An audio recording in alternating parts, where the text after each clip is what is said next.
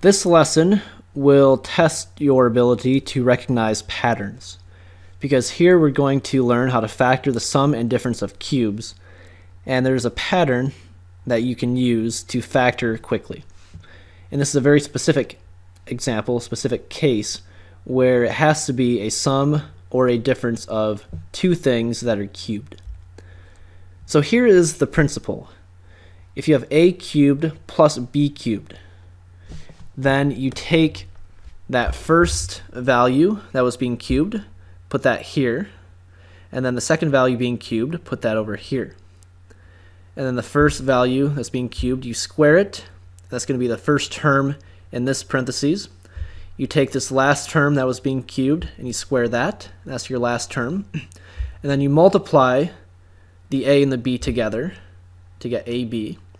And if it was a plus sign, you're going to put a minus right here. So this plus sign will be a plus sign here also. These will be the same. And then this minus sign will be the opposite. And then the last term will always be a plus. So plus b squared. And then if you have a difference of cubes, so a cubed minus b cubed, this becomes a minus b, this becomes a squared plus ab, and then this still remains as plus b squared. So use that to try to pick up on the patterns with these other examples. Here we have x cubed plus 1. So notice here we have the x being cubed, and then here we have the 1 being cubed. So instead of a and b, we have x and 1. So anywhere you see an a, you can put an x. Anywhere you see a b, you can put a 1. So instead of a plus b, you'd have x plus 1. Instead of a squared, you'd have x squared. And then instead of a times b, we'd have x times 1, or just 1x. And instead of b squared, we have 1 squared. So this becomes x plus 1 times x squared minus x plus 1. And that is the shortcut to factor a sum of cubes. Another example. Here we have an x being cubed, and then we have a 2 being cubed. 8 is 2 to the third power. So anywhere I see an a, I put an x. Anywhere I see a b, I put a 2. So instead of a plus b, I have x plus 2. Instead of a squared, I have x squared. Instead of a times b, I have x times 2, which is the 2x. And instead of b squared, I have 2 squared, which is 4. So notice the pattern. Here's another example where we have x cubed, and here we have a 3 cubed. So same thing. Instead of a and b, we have x and 3. So I have x plus 3, and then I have x squared, and then 3 times x, and then I have 3 squared, which would be 9. So this would be the factored form of x cubed plus 27.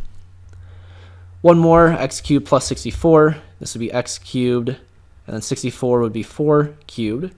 So we have x plus 4 times, and then this becomes x squared, and then 4 times x, and then 4 squared gives me 16. So notice the pattern. Okay, and then what if instead of an x cubed, we had something like, here's another one, but let's say we had something like 8x cubed plus 1. So here, the 8 is the same thing as 2 cubed, right? 2 times 2 times 2. So I can think of this expression as 2x to the third power. Because 2 cubed is 8, x cubed is x cubed. And then over here, this is going to be 1 cubed. So instead of a and b, I'm going to plug in a 2x and a 1. So instead of a plus b, I have 2x plus 1. Instead of a squared, I have 2x squared. So 2 squared is 4, x squared is x squared. Instead of a times b, I have 2x times 1, or just 2x. And instead of b squared, I have 1 squared. So this would be the factored form. Another example, 8x cubed plus 8. This is 2x to the third power. And this is 2 cubed. So instead of a and b, I have 2x and I have 2. So I have 2x plus 2. And then 2x squared gives me 4x squared. 2 squared gives me 4. 2 times 2x gives you the 4x. And there are a bunch of other examples you could look at if you would like. And all of these is the same pattern. So if you want, you can pause and try to determine how we got each of these, but the pattern is still the same. And over here, I'll just point out this is going to be 3 cubed gives you 27. So this becomes 3x to the third power. And this becomes 1 to the third power. So instead of a and b, we have 3x and 1. So notice the pattern. If you recognize a pattern, you can factor this very quickly. But the key is recognizing that pattern. And then with the difference of cubes, so instead of a cubed plus b cubed, we have a cubed minus b cubed. And notice, like we said about the sign, if this is a negative, this is also a negative, and this sign will be the opposite. And then this plus over here will always be a plus. And exactly the same concept, just plug in the numbers. So here are all the different examples I have here on the slide. And the pattern is the same, right? Just the only difference here is with the signs. So recognize the pattern, take a moment to try to commit this to memory. Because once you have this committed to memory, the factoring is actually pretty quick. It's not too bad. Now once you have a pretty good grasp on factoring a sum and difference of cubes, take one moment and go with me to this next problem, where here you're told to factor completely, and this one it doesn't look like anything that we were just doing, but it will be in a moment. Because remember, when you factor something, the first thing you always want to do is see, is there anything that the terms have in common that I can pull out? So if you look at the two terms, 81xy to the third and 3x to the fourth, the greatest common factor of 81 and 3 would be a 3. They both have a 3 in common. And notice they also have an x in common. I can pull an x out of both of these. So my greatest common factor would be a 3x.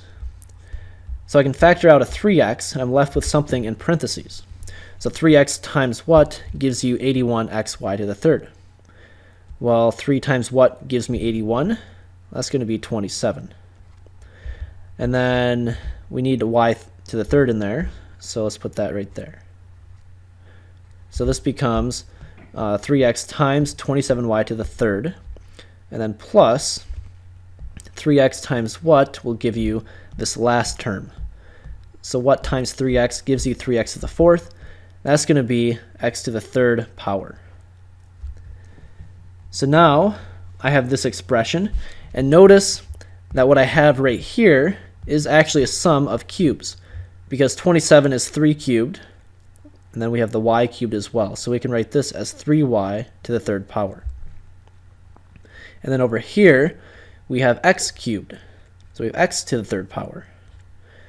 So with the sum of cubes, if you remember the pattern, instead of a and b, I'm going to put in a 3y and an x.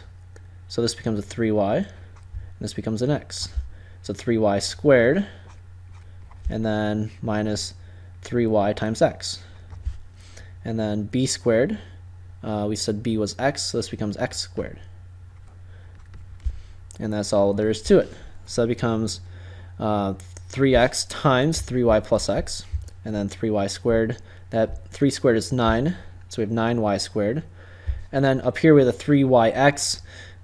Usually put the variables in order, so we put the x first, then the y, and then the x squared over here. So that's it, we're done. But the key is make sure that you factor the greatest common factor out first, and then notice what we have here is the sum of cubes. Using our pattern, we can factor that quickly, and we are done.